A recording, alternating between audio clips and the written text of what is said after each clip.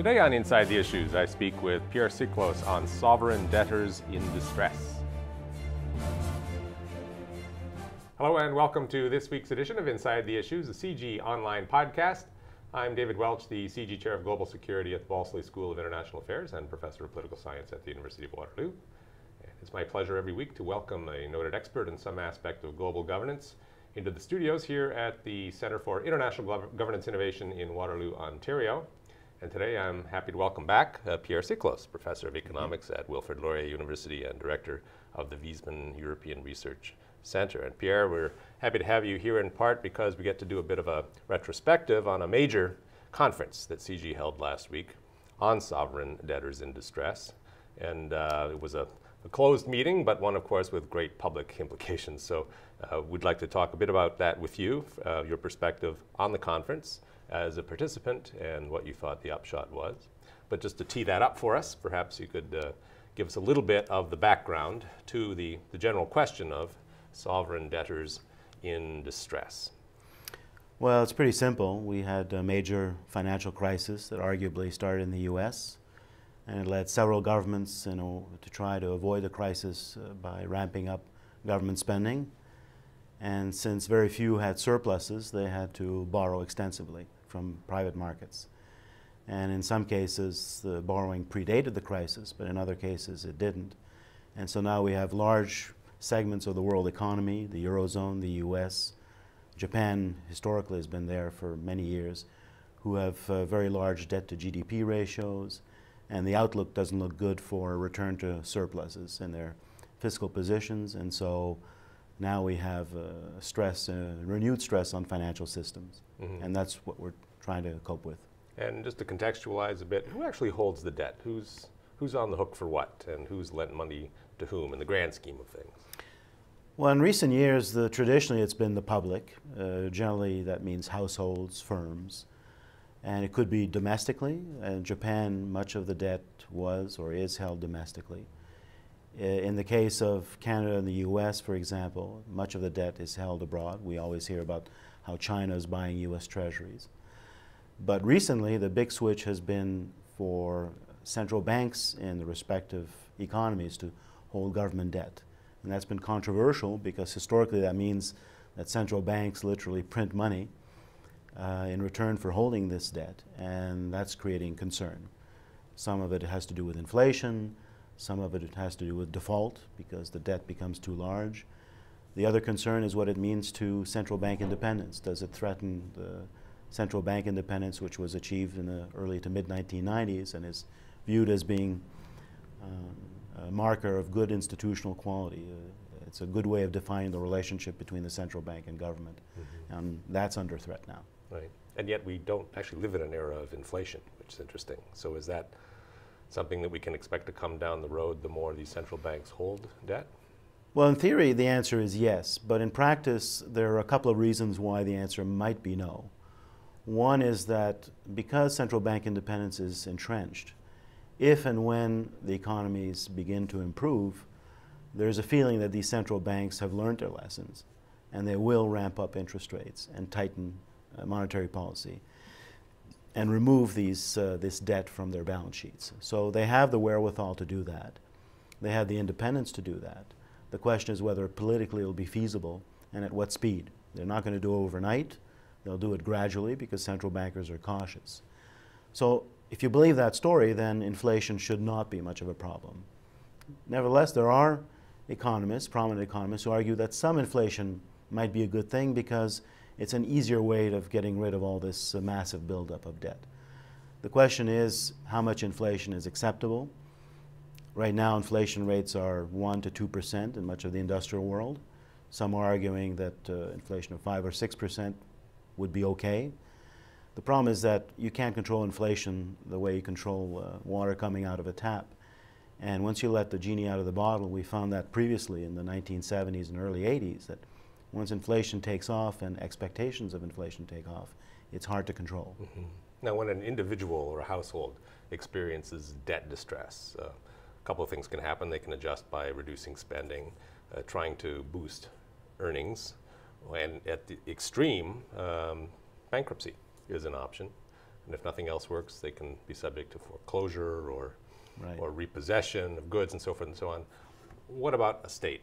A state is in debt distress. What are its options? Well, essentially, it's to do much of the same things, but rather than call it bankruptcy, you just default on your debt. Or, in addition, what you can do, because you're a sovereign, you're a state as opposed to a household, is you can negotiate with people who loaned you those funds. And usually in the bond market, it's sort of, there's a group of bondholders that you negotiate with, or an association that represents these bondholders. In theory, householders can do the same thing, but they're not in the same position as a country is vis-a-vis its lenders. So it's, in theory, it's easier for a sovereign to negotiate its debt, and that's what we've seen with Greece, and historically it's happened with other debtor countries. They renegotiate their debt, typically by asking the bondholders to take what's called a haircut, basically reduce the actual, effectively the amount of money that's owed to them. And that's attractive to the lenders because the alternative is not getting any of the money back. That's right. Now, one complication in recent years is these so-called credit default swaps. And so bondholders will buy insurance in case of a default. So the issue then is, what do you consider a default? Is a restructuring of the debt, as is happening in Greece, is that a default? Well, we're about to find out soon, because the association that makes those decisions is going to make a judgment about whether this is a default or not. The only problem is that the same association that helps negotiate the debt restructuring is also the one that's going to make a decision about whether it's a default or not. And markets are very worried, because once there's a default, then these insurance, these credit default swaps come into play, and there's a worry that that might create further instability in the financial system. All right. Well, very good. We'll be back again in a moment with Pierre Siklos to talk about sovereign debtors in distress. You're watching or listening to Inside the Issues, a CIGI Online podcast. Look for us at cgionline.org, on Facebook, on Twitter, and on YouTube. Welcome back. So let's talk a bit about what the people helping sovereign debtors in distress do. So in the case of Greece, we've read a lot about European bailout, largely financed by Germany, or at least engineered by Germany. What exactly happening there? It's not a bailout in the sense of here's a lot of free cash. It's an infusion of money, I guess, in the form of credit, essentially. Under what sorts of terms? Well, essentially, they have this debt that's due, and to put it a little bit simply, and they need to roll over the debt to keep operating as a government. And so Germany and the other Eurozone members are helping them along to try to reduce the debt load. But the quid pro quo is what they call structural reforms. So we've heard about the difficulty that the Greek state has in collecting tax revenues. We've heard about the corruption. We've heard about the size of the public sector. We've heard about the lack of competitiveness in many of their industries. And so the quid pro quo is to lay down conditions, fairly strict ones, for Greece to ensure that they improve all those factors. So they improve on tax collection and the rest. And so that's the idea. They'll help them out as long as they help themselves. The problem is that you can roll over the debt, but you still are left with it. And even in spite of the debt restructuring, most estimates suggest that the debt to GDP ratio is still unsustainable. In fact, just after the release of the so-called, well, some people call it a bailout, but the restructuring of the debt not too long ago, a confidential IMF report was leaked, which essentially contradicted the IMF's own view, or at least stated view, and the view of the Eurozone members, in particular Germany, that the restructuring would solve the problem, so to speak, put Greece on a safer fiscal footing. It appears that that's not the case. And then the other issue is, well, what's the right number for the debt to GDP ratio such that the economy can sustain itself? And the Eurozone basically has decided 120%. No one's quite clear why it's 120%. It's not derived from any sort of model or formal calculation, but it's thought to be the appropriate number. And it doesn't look like Greece will get there very quickly, so that's another problem. Mm-hmm. So what's the constellation of actors in the global governance world to help solve these kinds of short-term acute sovereign debt problems? Well, one of the problems is that we don't have we have some principles, but we don't have any formal arrangements. And that's why there's been an argument that's been ongoing for some years about having a sovereign debt restructuring mechanism. Basically what in the US they would call a Chapter 11 type framework, or framework for resolving bankruptcies, or in this case defaults on sovereign debt. And that's what's missing. The question is whether it's feasible to do that on a global scale. But essentially the institution that's always approached in these situations is the IMF, because that's the only one that seems to be able or willing to or capable of handling these issues, along with, in this case, the Eurozone members, and indirectly the US, for example, and China and some large emerging markets like Brazil are indirectly involved. Mm-hmm. Now the IMF operates as a sort of a pool, and countries in distress can go and draw upon that pool for short-term relief. Right. Different in the Eurozone, I assume. So the European bailout package is coupled together how? It's the member countries contribute in the same way, on the same basic principle as the IMF, or is it a separate kind of stress reduction mechanism? It's separate. In theory, in the IMF's case, there are rules in place about how much you are able to borrow against what you put into the IMF.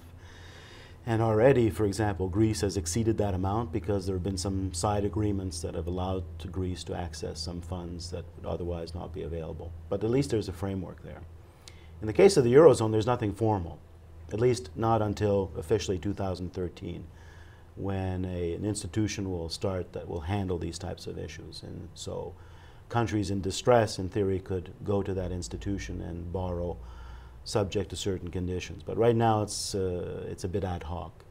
And so because the ECB is not allowed to bail out countries directly, it can't buy officially, it's not a lender of last resort, it can't help out these countries. And so it's done so indirectly by pumping liquidity into banks all over the Eurozone to help reduce the liquidity problem. So until 2013 and this new institution comes into play, there's nothing formal. It's basically ad hoc, which is why we've had almost every time the Eurozone heads of government and finance ministers have met, that's why they've always had to cobble together a new agreement or a revised agreement, precisely for these reasons. Right, but when the ECB pumps money, pumps liquidity into these economies, it's not just printing money, right? No, it's not, that's right. So where does this money come from? It's a roundabout way of asking, if you're Germany and you're a big part of the bailout package for Greece, are you taking on sovereign debt to help Germany with its sovereign debt? How are you financing it yourself?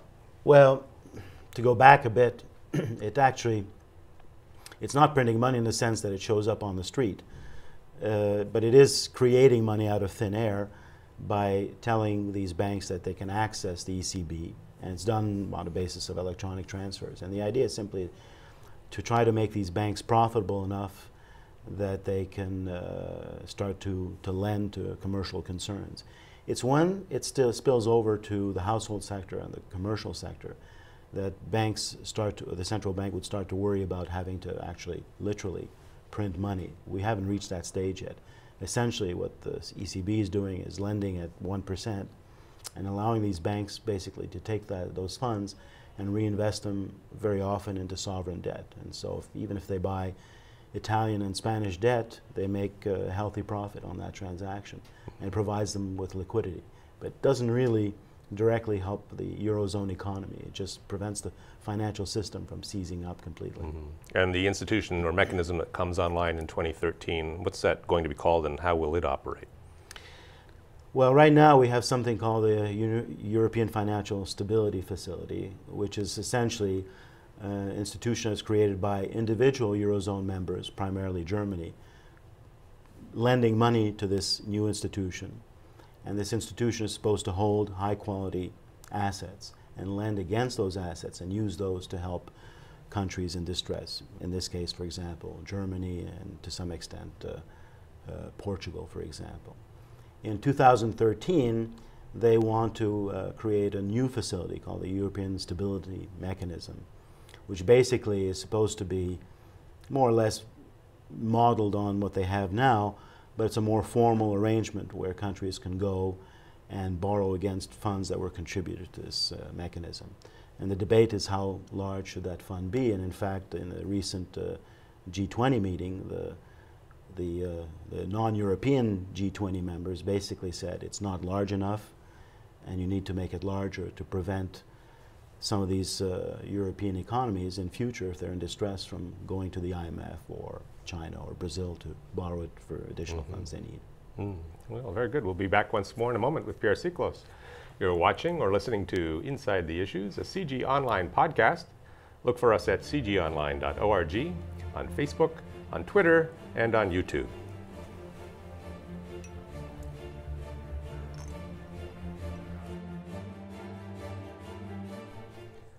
Welcome back.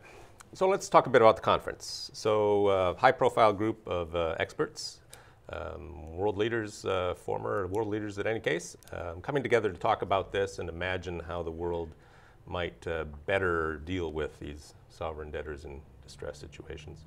What sorts of ideas were on the table? What particular topics tended to come up more often than others? What sort of institutions and mechanisms kept coming up in the conversation?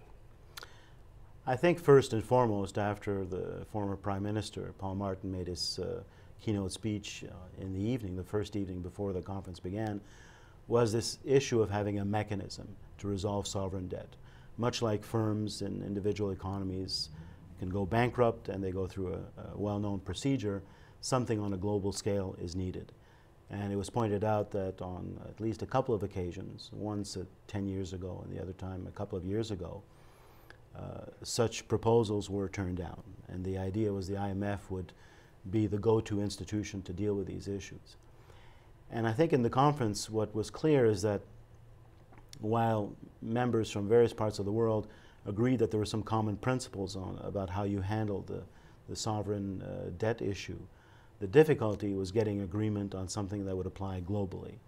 And so when people say, well, a sovereign debt resolution mechanism, the obvious question is for whom? You would not treat, for political reasons, the US as you would Greece. And so that's where the problems begin. So everyone agrees that that's a desirable goal, having one mechanism in place, but finding agreement on what that mechanism would look like looks to be awfully difficult. So it wasn't simply a collective action problem, people not wanting to pay for the public good of this mechanism.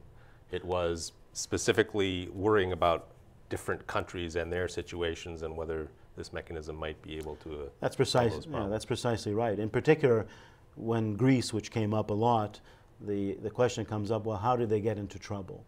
And you treat a country that gets into trouble because they didn't have the right institutions to finance their spending, there was corruption, there was other forms of government inefficiency. Do you treat that country the same way as another country who gets into a debt problem because of bad luck?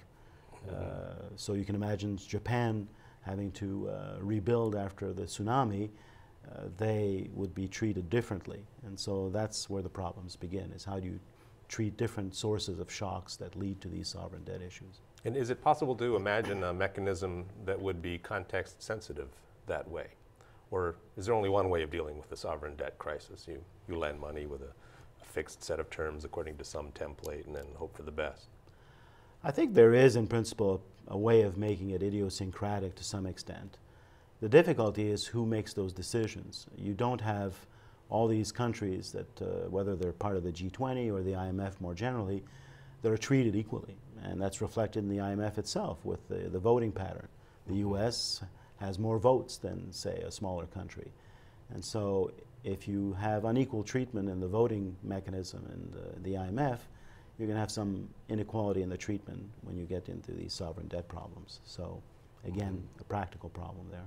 And was there enthusiasm at the conference for revisiting the idea of trying to come up with an IMF-based global mechanism, or were people more inclined to look for regional solutions or to turn to the G20 and invest it with the kinds of decision-making power to come up with on-the-fly responses to situations? My sense is there was enthusiasm for trying again to go back to the drawing board and try to devise one of these sovereign debt resolution mechanisms. The problem was who would handle this? Because many of the representatives, as you sort of hinted at earlier, came at one point from the IMF, and because of the IMF, because of its history, is a natural place to go to. But it's also felt that the IMF has lost a lot of credibility over the last few years. And so something stronger is needed to infuse sort of credibility and believability in such a mechanism. And so the G20 was mentioned as one obvious source. Surprisingly, less frequently mentioned was the Financial Stability Board, which is supposed to be the arm that was created from the G20 and supposed to deal with financial stability issues. It was not mentioned as frequently. Mm. And then lastly, when it comes to institutions, the European case is a little bit different, because if you're a Eurozone member, technically there's no way to kick you out. And so the issue sometimes was, well, what are the consequences of Greece leaving versus Greece staying and being helped out? So those were regionally specific problems that were also dealt with. So. Mm-hmm. Now, you mentioned a credibility issue the IMF had a few years ago. What was the nature of that credibility issue? Well, when you speak to representatives from Asia, they will always point to the advice that they were given as the Asian crisis was unfolding. And in some cases, this is advice, 1998. That's 1997, 1998 Asian financial crisis. And it was often viewed as being bad advice. They were asked to introduce austerity programs when that was perhaps not advisable. There were social consequences, very severe economic consequences. And as a result, one of the reactions throughout Asia has been to build up their foreign exchange reserves to a massive extent, China being the obvious example, precisely to buy insurance against a future necessity for the IMF to come in and give them renewed advice. So there's a lot of skepticism. And 1997, 1998 is not that long ago, and they remember this. And so the advice from them is, yes, there's some value in going to the IMF, but you have to take care, because their advice has not always been the best one to follow. So if countries are amassing reserves as a kind of hedge or insurance policy, does that mean that there's been a decline in the supply of global liquidity? And if so, wouldn't that make the IMF more relevant, because it is officially the lender of last resort for distressed economies, and they've got a mechanism, the SDR? Well, the buildup of reserves actually reflects what Bernanke, the chair of the U.S. Federal Reserve, once called the global savings glut, which is that one of the ways to finance their growing economies has been to promote savings. And so Asian economies typically save a lot. And so there is a lot of global liquidity, but it's invested in places like the U.S. Treasury and high-quality assets. So the problem is not the lack of liquidity. The problem is the lack of trust in some respects vis-a-vis the IMF as sort of the referee, or sort of the middle person in this process. But that's not money that can move where it's needed. In principle, it could. There's no reason why, say, China couldn't use some of its massive foreign exchange reserves to effectively lend to the Eurozone. But politically, yes, politically, it's not viewed as being a sort of a desirable thing to do. Right. Very good. We'll be back once more with Pierre Siklos. You're watching or listening to Inside the Issues, a CIGI Online podcast. Look for us at cgionline.org, on Facebook, on Twitter, and on YouTube.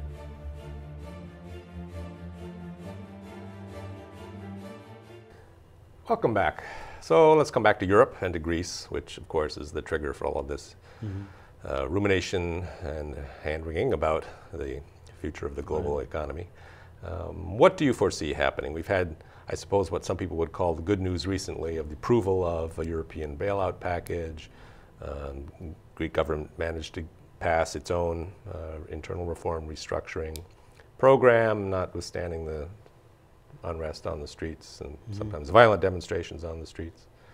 Have they basically cleared the hurdle? Is the path now open, or are we still in for some fairly nasty surprises?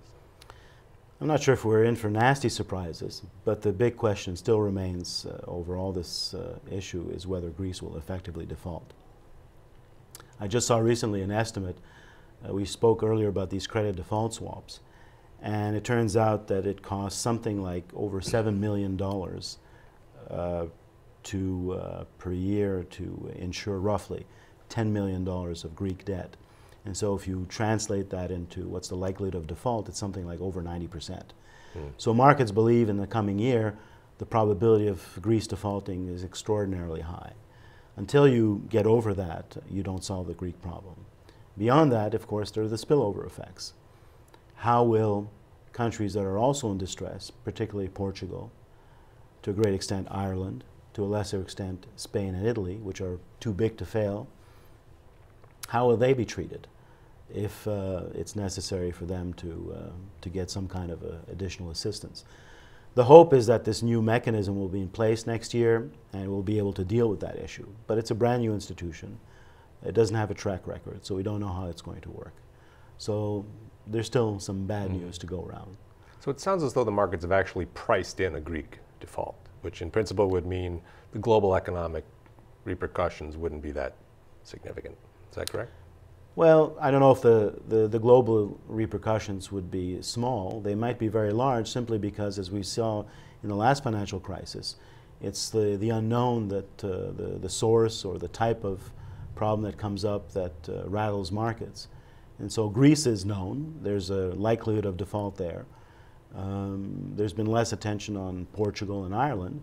If they begin to make noises about defaulting, then it could be an entirely different story. And if it goes really badly in Greece, what happens operationally? Does it mean that Greece is forced off the euro, has to go back to the drachma, devalue? Is that the worst case outcome? And if so, what happens to Greece and what happens to the euro? Well, most people think the worst case outcome is for Greece to leave the Eurozone, even though there aren't any formal mechanisms as such for Greece to leave the euro. It can. But then the consequence would be the introduction of a new currency, which technically is not a huge issue. But the consequences would mean, presumably, a very rapid and sudden devaluation, a tremendous drop in living standards. And since Greece is part of Europe, I don't think the rest of Europe, even if Greece left the Eurozone, could ignore it entirely. The social consequences will be great. And then people will ask, well, if Greece leaves, then maybe Portugal or Ireland will leave. And then the Eurozone will become fragmented. And those who remain in the Eurozone, who've done well like Germany, also have to worry, because each time a weak member leaves, presumably that makes the remaining members stronger economically. And so the currency, what's left of the euro, will be worth more. And so that'll start to hurt the Germans. The difficulty is that if Greece remains in the Eurozone and the other members who are in distress remain, the pressure is going to be on them, because they use a single currency, to deflate their economies. But the ECB, which conducts monetary policy for the entire Eurozone, has to worry about inflation over the entire Eurozone. So it's conceivable you have this strange situation where a lot of countries have to deflate. That reduces inflation in parts of the Eurozone. But the rest of the Eurozone has to inflate. And so Greece and other members like Finland, who have performed very well, they'll have to put up with higher inflation. So they get penalized, they get punished for acting well, basically, in the Eurozone. So it's not an easy problem, and it's hard to be too optimistic in the current situation. I remember some of the people who were skeptical of the idea of the Eurozone in the first place when it first came up pointed to a number of things that they thought any currency union would obviously require. One was a strong central bank. Another was some sort of transfer mechanism to equilibrate between areas of stress and areas of prosperity within the zone. And another was some sort of orderly withdrawal exit option. Precisely. It sounds as though we're actually finding our way to all three of those. We're figuring them out after the fact, when perhaps we should have thought about them at the beginning. Yeah, that's right. I mean, those are issues that will have to be dealt with. And in fact, they came up at the conference. The notion that there is no proper exit strategy, that might help the European situation. The second one is that there's no fiscal union. There was some debate in the conference whether it should be a full fiscal union or some hybrid. It's likely that some hybrid would be useful, so that there is at least some common element to fiscal policy. There's a way for the members to watch over each other, to conduct the type of surveillance that obviously was missing in the last decade or so.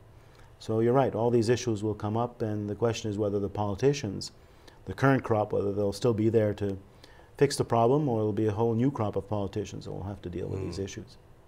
Well, thanks again for coming in and helping us understand these complicated issues much better. I feel as though I understand them better. And thank you to our audience for joining us again. And please join us again next week for another episode of Inside the Issues, the CIGI online podcast. Look for us at CIGI-online.org, on Facebook, on Twitter, and on YouTube.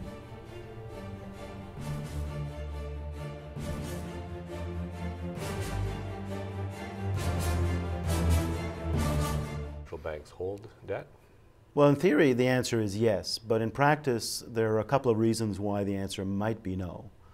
One is that because central bank independence is entrenched, if and when the economies begin to improve, there's a feeling that these central banks have learned their lessons and they will ramp up interest rates and tighten monetary policy and remove this debt from their balance sheets. So they have the wherewithal to do that.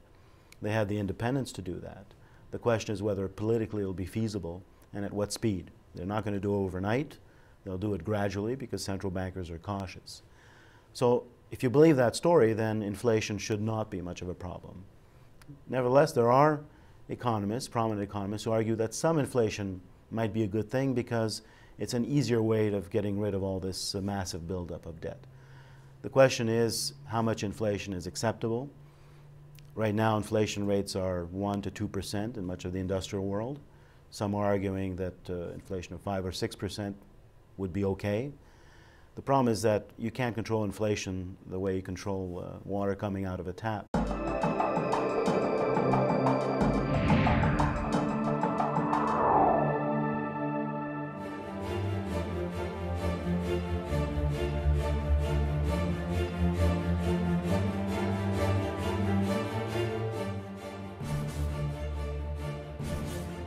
Today on Inside the Issues, I speak with Pierre Siklos on sovereign debtors in distress. Hello and welcome to this week's edition of Inside the Issues, a CIGI online podcast. I'm David Welch, the CIGI Chair of Global Security at the Balsley School of International Affairs and Professor of Political Science at the University of Waterloo. And it's my pleasure every week to welcome a noted expert in some aspect of global governance into the studios here at the Center for International Governance Innovation in Waterloo, Ontario. And today I'm happy to welcome back Pierre Siklos, Professor of Economics at Wilfrid Laurier University and Director of the Wiesmann European Research Center. And Pierre, we're happy to have you here in part because we get to do a bit of a retrospective on a major conference that CIGI held last week on sovereign debtors in distress. And it was a closed meeting, but one, of course, with great public implications. So we'd like to talk a bit about that with you, your perspective on the conference as a participant and what you thought the upshot was. But just to tee that up for us, perhaps you could give us a little bit of the background to the general question of sovereign debtors in distress. Well, it's pretty simple. We had a major financial crisis that arguably started in the US, and it led several governments to try to avoid the crisis by ramping up government spending. And since very few had surpluses, they had to borrow extensively from private markets. And in some cases, the borrowing predated the crisis, but in other cases it didn't. And so now we have large segments of the world economy, the Eurozone, the US, Japan historically has been there for many years, who have very large debt to GDP ratios, and the outlook doesn't look good for a return to surpluses in their fiscal positions. And so now we have renewed stress on financial systems, and that's what we're trying to cope with. And just to contextualize a bit, who actually holds the debt? Who's on the hook for what, and who's lent money to whom in the grand scheme of things? Well, in recent years, traditionally it's been the public. Generally, that means households, firms, and it could be domestically. In Japan, much of the debt was or is held domestically. In the case of Canada and the US, for example, much of the debt is held abroad. We always hear about how China is buying US treasuries. But recently, the big switch has been for central banks in the respective economies to hold government debt. And that's been controversial because historically that means that central banks literally print money in return for holding this debt, and that's creating concern. Some of it has to do with inflation. Some of it has to do with default because the debt becomes too large. The other concern is what it means to central bank independence. Does it threaten the central bank independence, which was achieved in the early to mid-1990s and is viewed as being a marker of good institutional quality? It's a good way of defining the relationship between the central bank and government, and that's under threat now. Right. And yet we don't actually live in an era of inflation, which is interesting. So is that something that we can expect to come down the road the more these And once you let the genie out of the bottle, we found that previously in the 1970s and early 80s, that once inflation takes off and expectations of inflation take off, it's hard to control. Mm-hmm. Now, when an individual or a household experiences debt distress, a couple of things can happen. They can adjust by reducing spending, trying to boost earnings, and at the extreme, bankruptcy is an option. And if nothing else works, they can be subject to foreclosure or repossession of goods and so forth and so on. What about a state? A state is in debt distress. What are its options? Well, essentially, it's to do much of the same things, but rather than call it bankruptcy, you just default on your debt.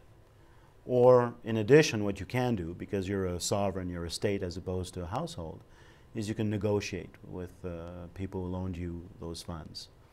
And usually in the bond market, it's sort of, there's a group of bondholders that you negotiate with, or an association that represents these bondholders. In theory, householders can do the same thing, but they're not in the same position as a country is vis-a-vis